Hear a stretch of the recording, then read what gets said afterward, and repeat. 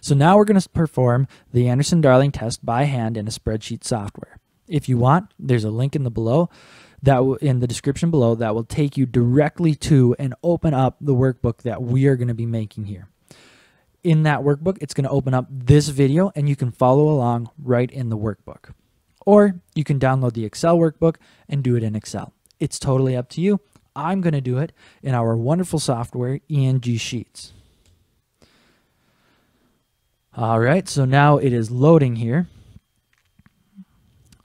And it's going to ask me to sign in. I'm already signed in because this is my work computer, and I've been successfully signed in. So if you're already signed in, it should automatically take care of that for you. If you are not signed in, you'll have to sign in. It goes through Microsoft, and then Microsoft just lets me know who you are. That way I can determine if you have access to QE Suite. If you do not, you will automatically be given a 2-month free trial, in which time you can use this to your heart's content, and I really encourage you to because it is wonderful software. All right, so here we are, and as I mentioned, let's say you just go to engsuite.org/engsheets/web. If you click this Learn and then click on the Anderson-Darling, that will load this workbook, and a little task pane will pop open over here with this video for you to follow along. We'll go back to the home. All right, so the first thing that we're going to need to do is get our data here. The data is in the description, so go ahead and copy that, and then you can just paste it right in. Okay, so next thing we're going to do, and I better pull up my notes because we have a lot to type. Okay, here we are, and I'm ready to go. And what we're first going to do is in this column here, C1, we're going to type in AD test statistic. And we go all the way over to I, and we're going to merge that. Okay, so our first column is just going to be I. Our second is going to be Y. Then we're going to have C1, C2, Y, and minus I, I, and C3, C3, and S. Okay, awesome. So here, we'll just type in 1, and then we are going to just drag down, not control. We'll drag down, and that automatically increments our values. Look at that, and we're going to have to go one more because we started one column down. Okay, so Y of I here, maybe I'll just do sort, and then we're going to select our numbers, close our parentheses, and look at that. Our data is sorted in ascending order. Pretty cool.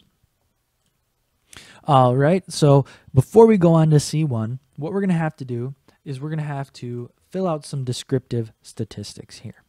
So the first thing we're going to do is get the average, the mean of our data. Come over here. Then we're going to have to get the standard deviation, so stdev.s. Again, make sure you get all of the data here. And then we're going to need a count, so we're going to use the count function. Again, make sure you get all of your data. Okay, awesome. Now we can move back here into the C1 column. So we'll do equals, and this is going to be, let's see here, 2 times I, and then minus 1 divided by N. So we're going to come over here, and we'll have to put some dollar signs in front of both the Q, well, just the 4 really. I like to put it in both. There we go. And then if we double click on that, it automatically drags it all the way down for us. Pretty sweet. Okay, time to do C2. So C2 equals natural log of norm.dist, and then we take our x value. So in this case, C2 is norm.dist of yi.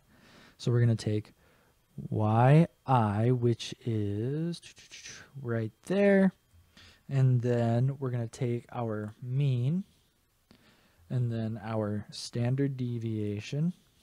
And then we're going to make sure we type in true to get the cumulative distribution function. And oops, I forgot a parentheses. And there we go. And now what we're going to want to do is we're going to want to make sure that we make these absolute cell references for both of those. Then we'll hit enter and double click to drag all the way down, and look at that, automatically fills out all of our data. Okay, now we want to do y of n minus I. So this is just sorted in descending order. So we're going to do sort. We're going to select our numbers here.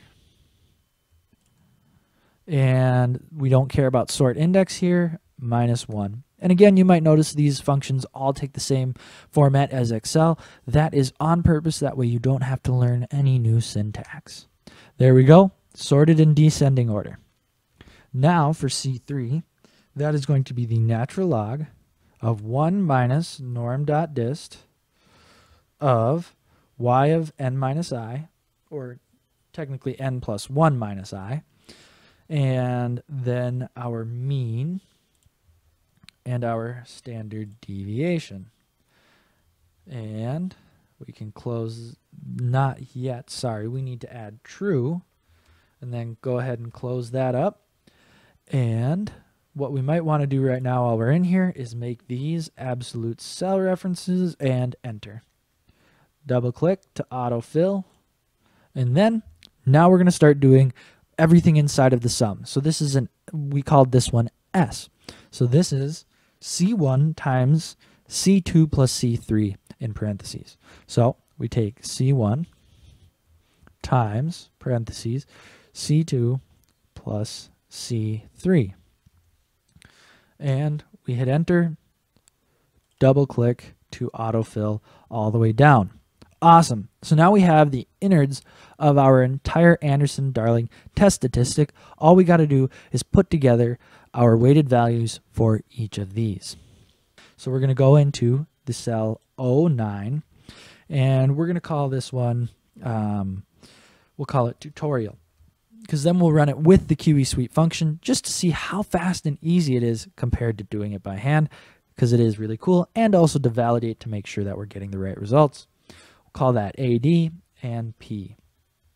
Okay, so in here, our Anderson-Darling test statistic is minus n, so minus n, minus the sum of all of these values. So if we take the sum of all of those, we get an Anderson-Darling test statistic of 0.537685516 ... That doesn't really mean anything to us because we don't have a critical value for our Anderson-Darling test statistic. So that means we're going to have to take and turn that into a p-value that we can then compare with our critical value. So in K1, we're going to type in p-value, and we are going to merge. So the first thing that we need to do to calculate our p-value is we're going to need the modified Anderson-Darling. Now, if you remember, that equation is going to be our Anderson-Darling test statistic times 1 plus 0.75 divided by n plus 2.25 divided by, we'll use the power function, n squared. All right, and there we go. There is our Anderson-Darling modified test statistic. So now we're going to use our piecewise function to actually turn that into a p-value. So I'll just call this column condition, and I'll call this one p-value. Okay, so our first condition, let me flip my page of notes here, is that the modified Anderson-Darling is greater than or equal to 0.6. So what we're going to do here is we're really just going to calculate each of the p-values individually, and then over here we'll use some if statements to make sure that we are doing the logic here. But we'll just calculate them individually over here for now. Okay, so if the modified Anderson-Darling is greater than or equal to 0.6, our p-value equals exp of 1.2 0.2937 minus 5.709 times the Anderson-Darling modified plus 0.0186 times, we'll use the power function, of AD star squared. All right, looking good. We'll close up those parentheses. Now, we have another condition. If the Anderson-Darling test statistic modified, the AD star, is greater than or equal to 0.34 or less than 0.6, then our p-value equals exp of 0.9177 minus 4.279 times our AD star minus 1.38 times our AD star squared. All right, close up those parentheses there, enter. All right, our next condition is if 2 is less than AD star or is less than 0.34, and I need to put a 0.2. So if AD star is between 0.2 or 0.34 exclusive, then our p-value is 1 minus exp. That 1 minus is so that we can adjust these p-values so that as the Anderson-Darling test statistic gets lower and lower, our p-value gets higher and higher.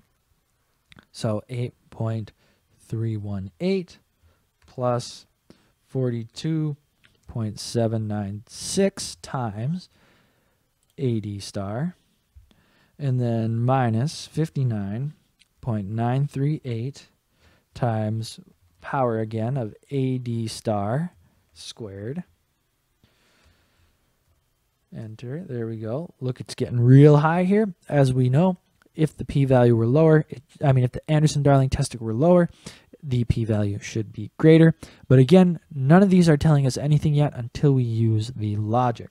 So our last condition is if AD star is less than or equal to 0.2, then, again, 1 minus exp of 13.436 plus 101.14 AD star again times, don't forget the times sign, and minus 223.73 times power, we got to square it again, 2, and close our parentheses.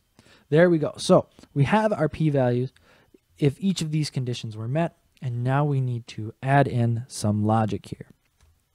Equals, and we're going to say if AD star is greater than or equal to 0.6, then our value, if true, is going to be that value. So we're going to kind of work our way in one direction here. If that's false, we're going to do another if statement. And in this case, what we're going to want to do for our logical test is say if AD star is greater than or equal to 0.34, then our value is going to be this condition. Else, we'll do another if statement, and we'll say if AD star is greater than 0.2, we'll do this condition. Else, if, actually, we don't need to, because if it fails all of these, then we know that it's less than or equal to 0.2, so then we can just return that, and then we close our last one, then our second one, and our first one. Enter. There we go. There's our p-value. So let's use QE Suite, and we'll do QE.Anderson-Darling, and we're going to go in here and collect our data, and we could hit it, just close it up right now and hit enter, but I'm going to add this, and we'll hide our graph. There we go. Both of those match up. We did it. All by ourselves, we have now calculated the Anderson-Darling test statistic and the p-value for this data against the normal distribution. All right, that is a lot of work. It was so much easier just to use the QE Suite function, but now we know how it works. Now we know how QE Suite, Minitab, and any other software would calculate the Anderson-Darling test statistic for the normal distribution. Now, maybe later when we're doing some maximum likelihood, we'll talk about maybe how to use this with other distributions. Again, what you would really be doing is in like your C2 or C3, instead of using a norm.dist, you'd use maybe a Weibull.dist like in Excel. However, for today, since we're only talking about normality, we use this. Okay, but let's actually use these values to talk about this distribution. So the Anderson-Darling test statistic, we return it because it can be nice to know. It's cool to see, but really what we care about is this p-value here. So in this case, our p-value is 0.15. Our critical is 0.05. So our p-value is greater than or equal to our critical. Therefore, we fail to reject the null hypothesis. Because we use the Anderson-Darling goodness of fit test for a normal distribution with the specified location and scale of mean and standard deviation, we can assume that the data follow the normal distribution with mean and standard deviation as the parameters.